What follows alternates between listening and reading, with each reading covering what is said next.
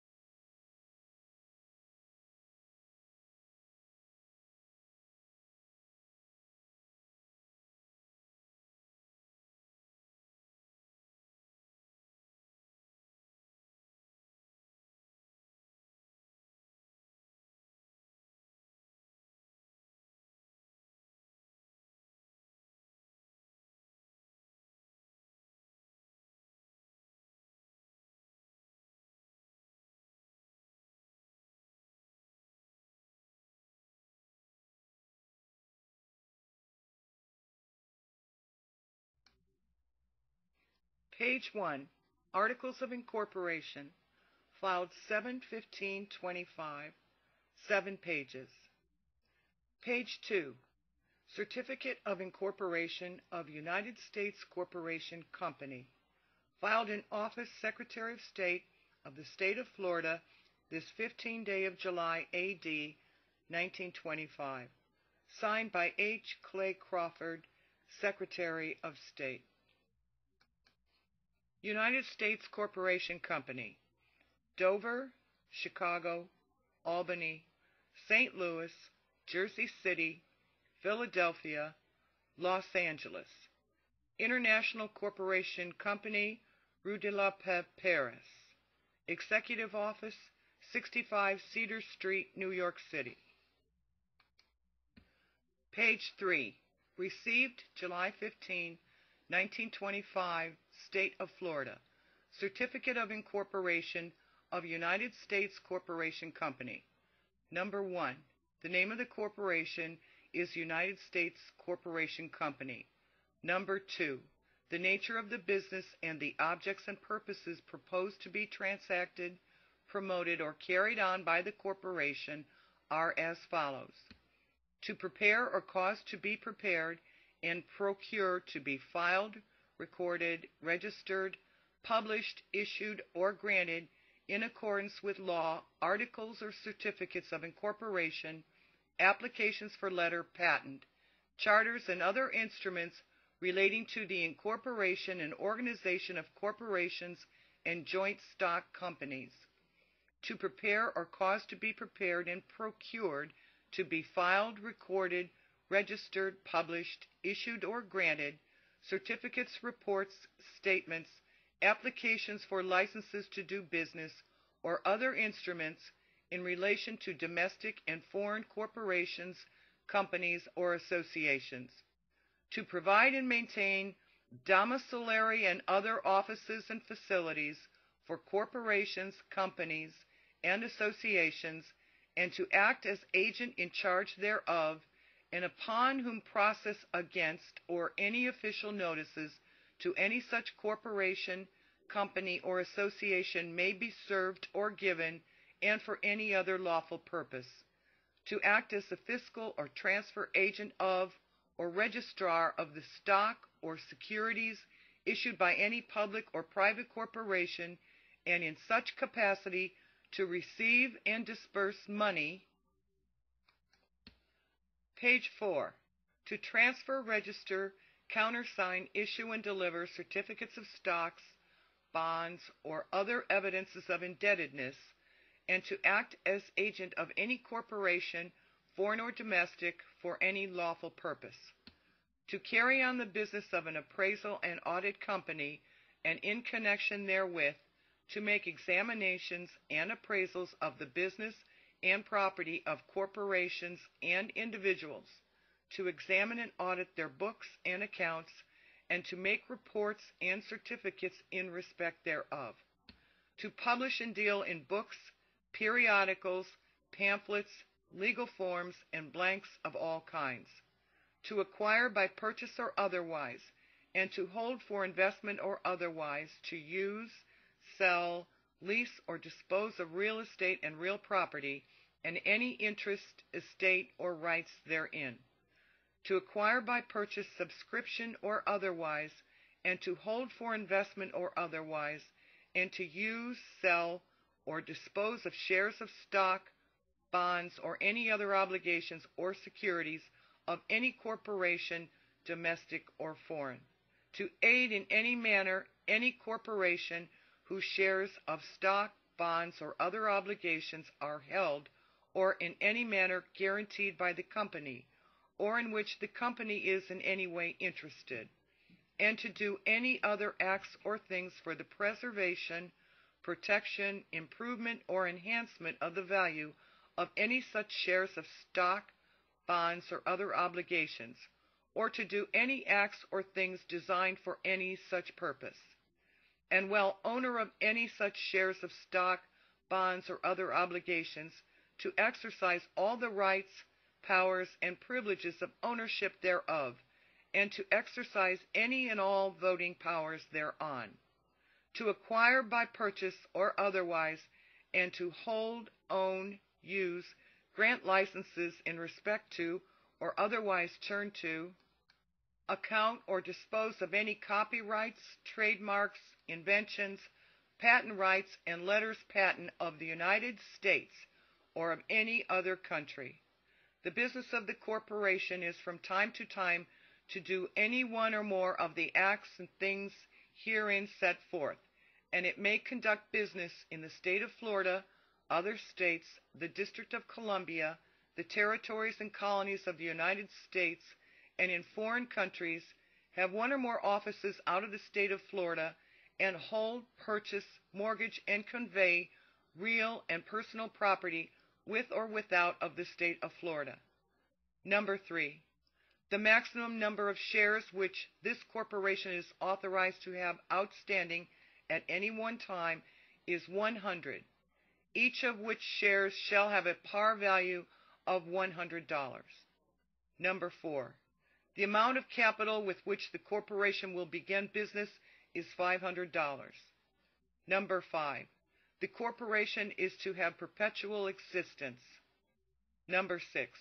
The principal office of the corporation shall be located in the Centennial Building, Tallahassee, Leon County. Number 7. The number of directors shall be 3. Number 8. The names of the directors who shall hold office for the first year of the corporation's existence, or until their successors are elected and have qualified, and their post office addresses are as follows. Page 6. Harry O. Coughlin, 150 Broadway, New York, New York. Samuel B. Howard, 150 Broadway, New York, New York. Arthur W. Britton, 150 Broadway, New York, New York. Number 9. The names and post office addresses of the subscribers of this certificate and the number of shares of stock which each agrees to take are as follows. Louis B. Gunther, 150 Broadway, New York, New York, 2 shares. Samuel B. Howard, 150 Broadway, New York, New York, 2 shares. Arthur W. Britton, 150 Broadway, New York, New York, 1 share. Number 10. The directors and stockholders shall have power to hold their meetings and to have one or more offices and to keep the books of the corporation, except the original or duplicate stock ledger, outside of the state of Florida, at such place or places as from time to time may be designated by the bylaws or by resolution of the board. The directors shall have power, without the assent or vote of the stockholders, to make and alter bylaws of the corporation, to fix the times for the declaration and payment of dividends, and to fix and vary the amount to be reserved as working capital, to determine the use and disposition of any surplus or net profits over and above the capital stock paid in, and in their discretion the directors may use and apply any such surplus or accumulated profits in purchasing or acquiring the bonds or other obligations or shares of the capital stock of the corporation to such an extent and in such manner and upon such terms as the directors shall deem expedient. But shares of such capital stock so purchased or acquired may be resold unless such shares shall have been retired for the purposes of decreasing the corporation's capital stock as provided by law. Page 7. We, the undersigned, being each of the original subscribers to capital stock hereinbefore named, do hereby associate for the purpose of establishing a corporation pursuant to the Corporation Law, State of Florida, 1925. Witness our hands and seals the 7th day of July, 1925. Louis H. Gunther, Samuel B. Howard, Arthur W. Britton. In presence of Samuel G. Wood, as to all.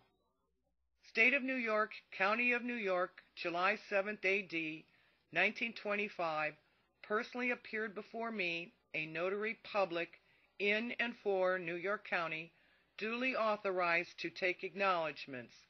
Louis H. Gunther, Samuel B. Howard, and Arthur W. Britton, to me known and known to me to be the persons described in and who executed the foregoing instruments, who each acknowledged to me that he executed the same freely and voluntarily as and for his act and deed for the uses and purposes therein expressed. Witness my hand and official seal the day and year in this certificate first above written at New York, New York County, New York. Samuel G. Wood, Notary Public. My commission expires March 30th, 1927.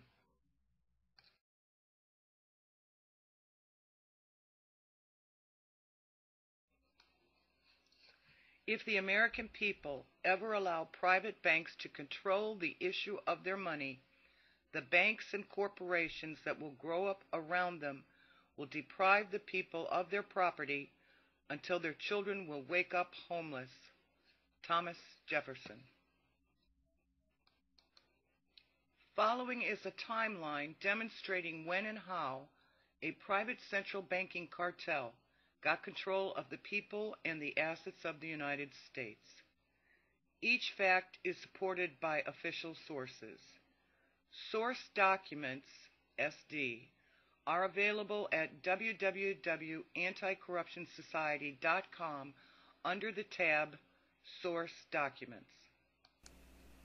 1913. With the passage of the Federal Reserve Act, a private foreign banking cartel was made the fiscal agent of the United States.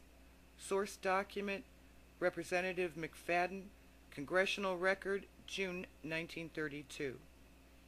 From the website of the Federal Reserve Bank of New York, quote, "The entry of the United States into World War I added to the responsibilities of the young Federal Reserve Bank. It helped finance U.S. military expenditures by becoming the fiscal agent of the federal government."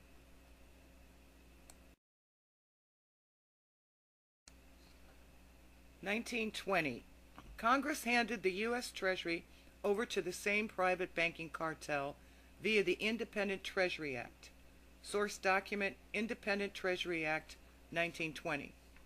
1921. The Council on Foreign Relations was founded to direct the media. Paul Warburg was its first director. Warburg also drafted the Federal Reserve Act and became the Fed's first governor. Paul Warburg was an agent for the foreign Rothschild banking dynasty. 1925. The United States Corporation Company was chartered in Florida by its fiscal agent.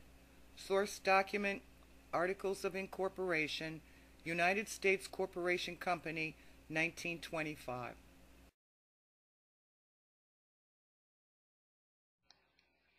This company was created without the approval of Congress nor the knowledge and authority of the American people. Note, in 1925, the Federal Reserve Bank of New York had offices on Cedar Street and on Broadway, both cited in the Articles of Incorporation. Source document, Articles of Incorporation, United States Corporation Company, 1925. 1920s. The U.S. Treasury was raided by the private Federal Reserve bankers, who then caused the Great Depression and bankrupted the United States Corporation Company. Source document, Representative McFadden, Congressional Record, June 1932. 1933. A state of emergency was claimed, and Congress gave the President unconstitutional emergency powers. Source document, Congressional Record, March 1933.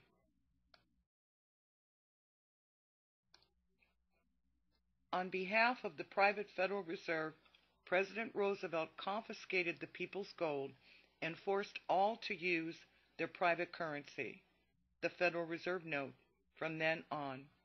Source document, Congressional Record, March 1933. The property and the people of the United States was hypothecated and placed unlawfully in a public trust. Source document, Representative Trafficant, Congressional Record, March 1993. The Internal Revenue Service was chartered in Delaware as a private corporation. It is not a division of the U.S. Treasury. Source document, Internal Revenue Service Corporate Charter, 1933. The U.S. President, CEO, has maintained unconstitutional dictatorial emergency power for the last 80 years. Source documents, Senate Report 93549, 1973, and Continuation of the National Emergency, 2012-2013.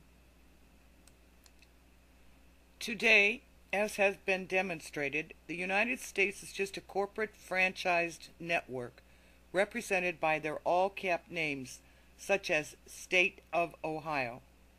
Corporate statutes have replaced laws.